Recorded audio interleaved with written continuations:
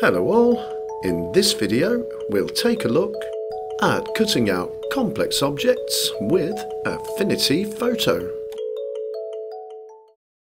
Okay, first things first, let's start by opening our image, menu, file and open, and after just a second, there we go. We have a nice picture of a big sexy muscle car. Now what I would like to do is to extract the bodywork from the rest of the car. Once extracted, I can change the colour of the paintwork without affecting the rest of the car, such as the windows and the wheels and lights, etc. Okay, let's get started. The first thing I do at this point is to save my project. A very important step. File, Save As, and I'm already in the correct folder, so I just need to type in the file name. I'm going to call it Muscle Car Cut Out. Muscle Car Cutout.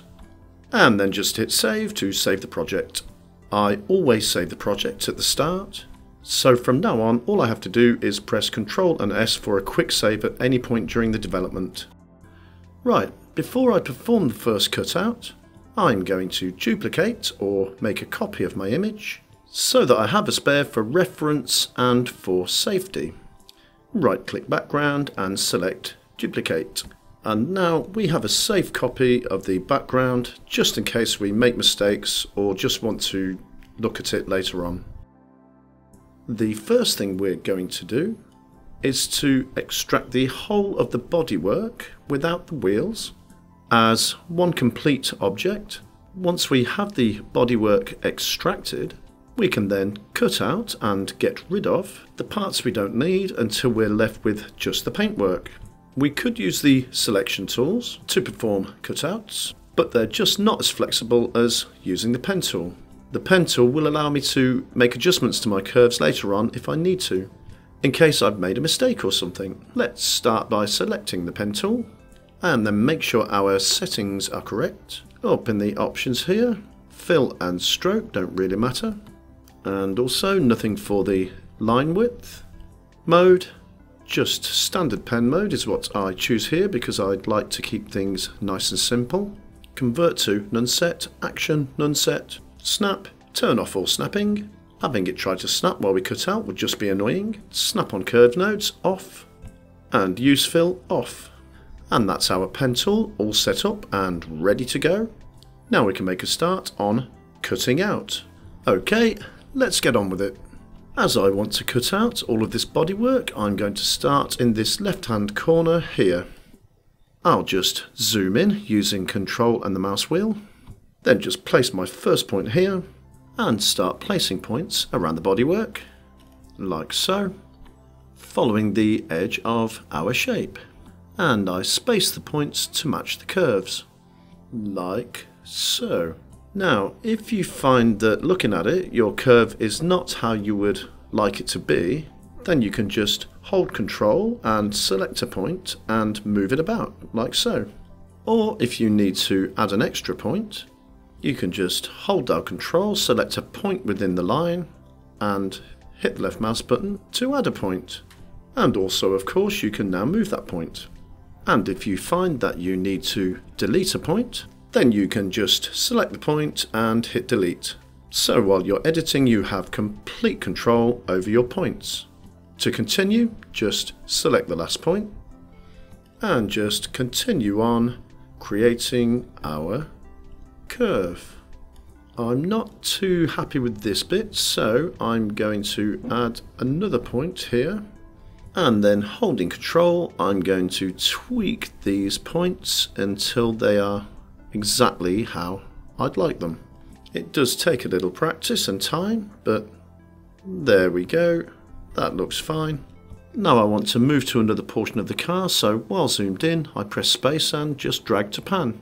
Now I'll carry on. Always make sure your last point is selected, so you can continue from your last point around your shape. Okay, now I'm going to continue around the whole of the car, like so. And this is a long-winded and boring process, so I'm going to speed up the video.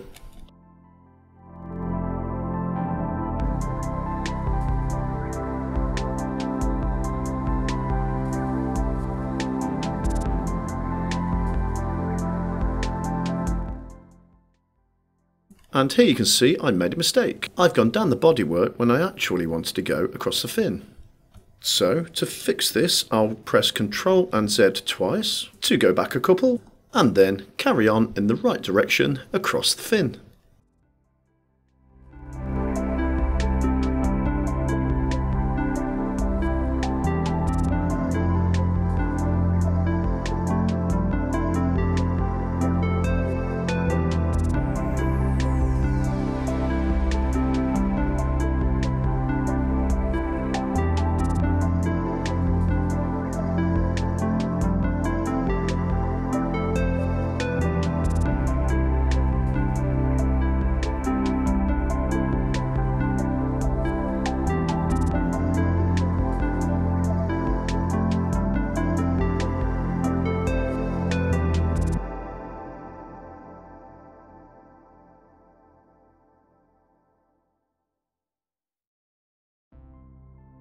And here we are, coming back to the first point, having been around the whole of the bodywork.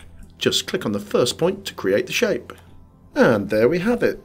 We've successfully used the pen tool to create the shape of the bodywork. Excellent. Right, at this point I'm going to press Ctrl and S to do a quick save. It really is a good idea to save frequently. It only takes a second, but really could save you hours. Accidents do happen. Now, you may have noticed that under this wheel arch here, I actually went across the tyre rather than around the arch. That's because there is actually some red in the shadows under the wheel arch. So I just wanted to make sure that I captured that, because I think it will make a difference when we come to recolour the car. Under this wheel arch, it really didn't matter because it's all just black, so there's really no colour to save.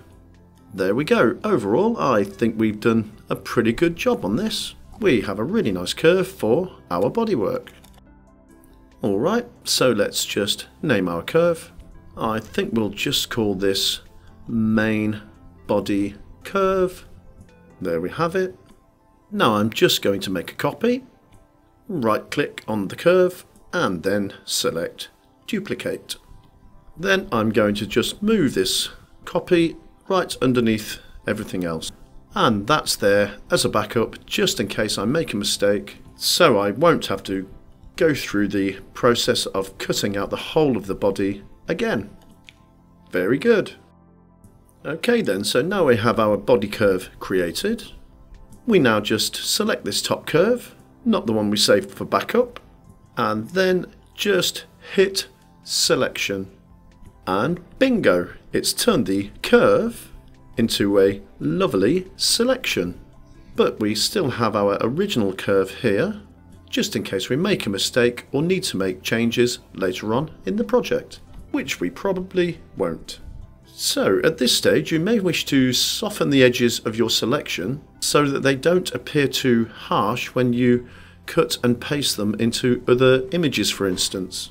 To do this, we go to Select and Feather and then type in a value. I normally do a value of between 2 and 8 pixels, but for this case I'm just going to type 2 as it's not going to move, so it doesn't matter that much.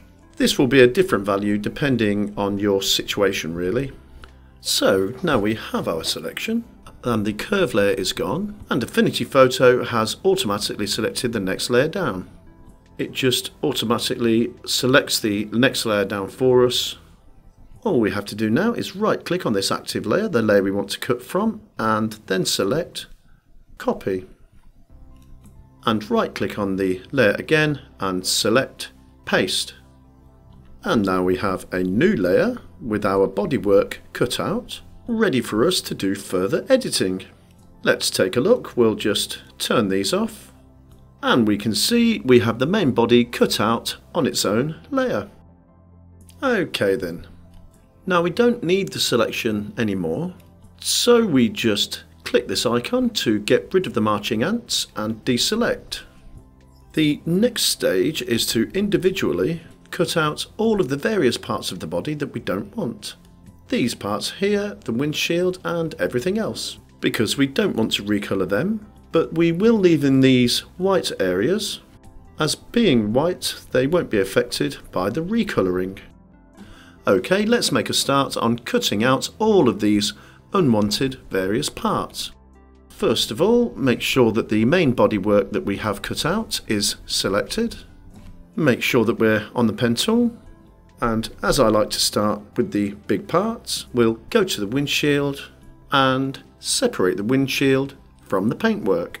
This black area seems to be a nice separator, so I'll start here inside the windshield and make my way around it until I come back to the start. I think this will need speedy vision.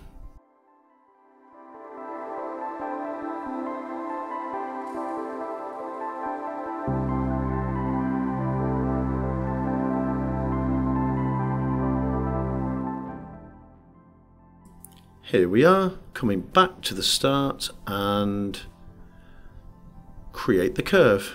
Ctrl 0 to take a look, and I think that is a pretty good selection. Then of course the next thing to do is to convert this curve into a selection. So just hit selection. As you can see, we have the marching ants indicating the selection, and automatically the layer containing our body is selected. All we do now is press delete to cut out the windscreen from the body. Here we go, delete, and there we have it. We have a nice hole in the body where the windscreen used to be. I think that's a pretty good job. So let's just deselect and take a look at our work. Right, for demonstration purposes, we'll just do one more part. Select our body layer, then make sure our pen tool is selected. Everything's ready to go. So we're ready to zoom in and cut out this window here. And here we go. Around the window, I think speedy vision is the order of the day here.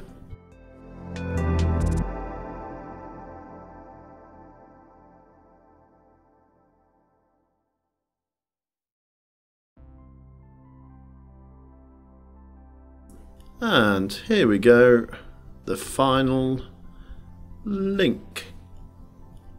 Okay, that's that one done. Take a quick look. That's pretty good, so I think we'll convert to a selection. Yep, I like that selection very much. And press delete. That looks pretty good. Just deselect. Yep, I'm pretty happy with that. Well, you didn't need to see me cut out everything, that would be really boring, so here it is, the finished job with all of the parts removed. And now we're left with just the paintwork. Let's have a look. If we turn on our background, you can see that we've got most of the paintwork. The only thing is, I've noticed that we've cut off half the fin. Here, we haven't included this bit of fin, even though it's through the window, I think we should.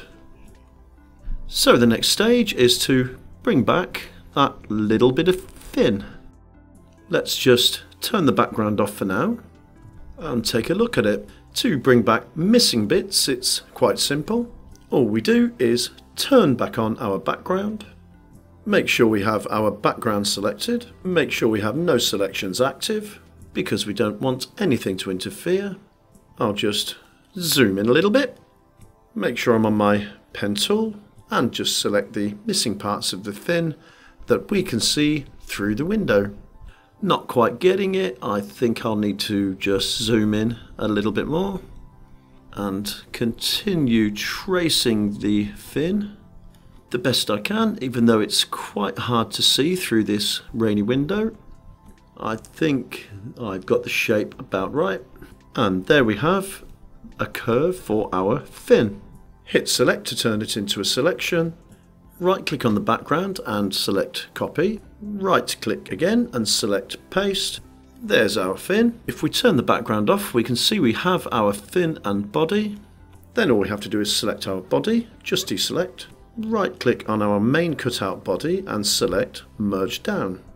and that will merge the body into the fin.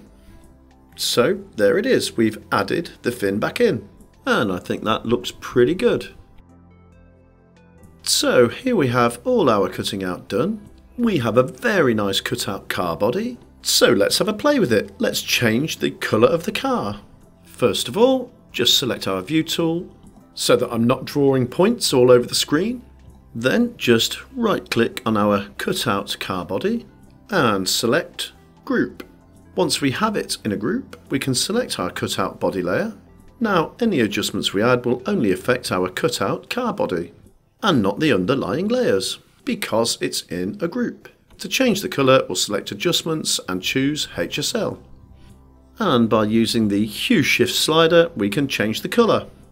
We'll have a little look, but I think I want a nice green. So there we go, a really nice pretty green car body, and it didn't affect the whites, and I think it needs to be darkened a little bit, so we'll select adjustments and choose the black and white adjustment. Now if I select green and bring it down, it will make the green darker. But I don't want it to be black and white, so I just bring down the opacity to something I like. And there we have it, pretty nice. A really nice rich dark green.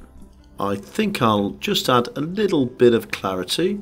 This will help to enhance the raindrops and the little details on the body. Adjustments, no, not adjustments, filters, clarity filter, and then up the clarity like so. I think about there looks pretty effective. The raindrops are now enhanced. That looks really nice. Let's just close our group. Looking good. Now let's take a look at it on the background. Et voila! We now have a green car. And if we just hide the group like so, we can see the original colour. There's our original red, which is very nice.